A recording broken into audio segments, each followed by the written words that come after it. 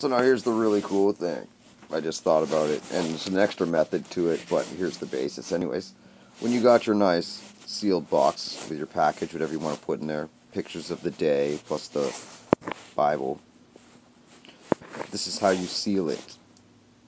You use pine sap, put it all around the inside, nice thick layer around the rim and around the top of the rim on the inside, and you squeeze it closed, and you leave a little gap, I guess, and then you put a nice thick coat of it around the best you can so that it sticks, and it makes like a little mound all the way around. So that seal, once it hardens, it will never come undone, because pine sap is going to become amber. So that's the gift.